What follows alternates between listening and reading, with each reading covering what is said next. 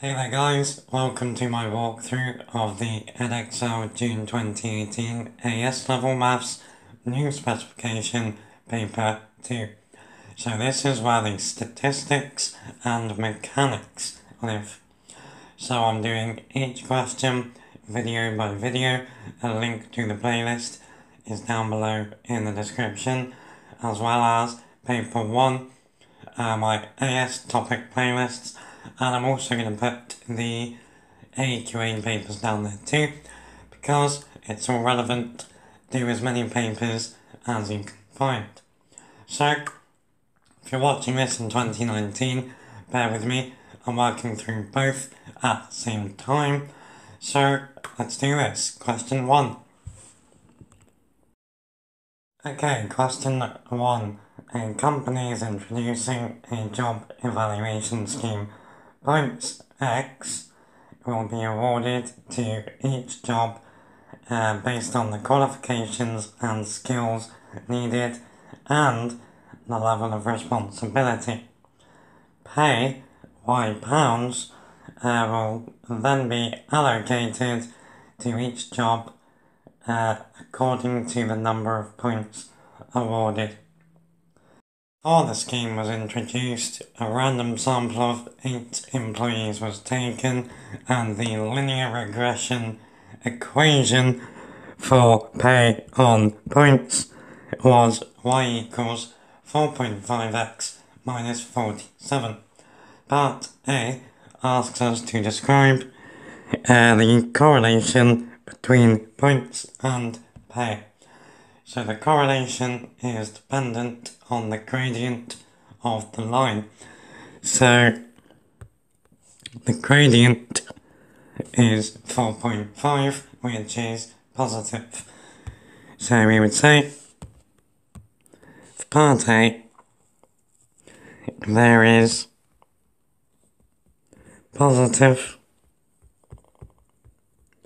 correlation between points and pay. So more points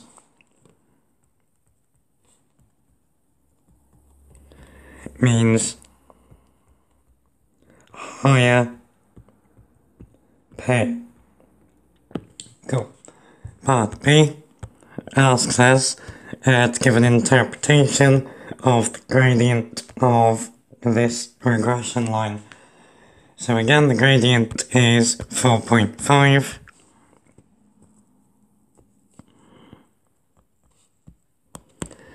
This means that for each point awarded X, that 4.5 would be £4.50.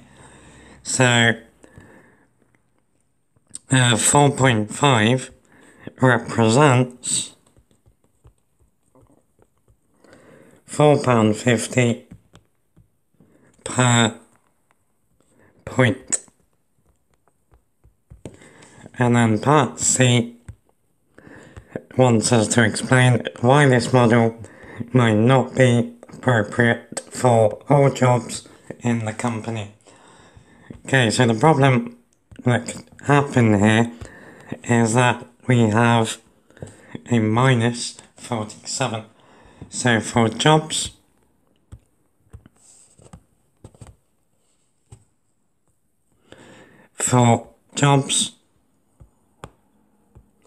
with, now we could work out how many points. So 10 times 4.5 is 45.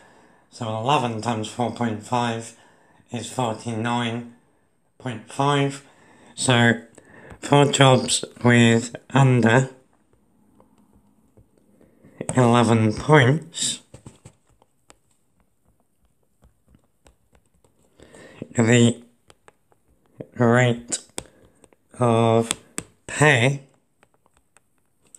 would be negative, which you don't want to be working for a negative rate of pay, because then you're paying to work, you're not getting paid. So we definitely don't want that. Okay, that's question 1.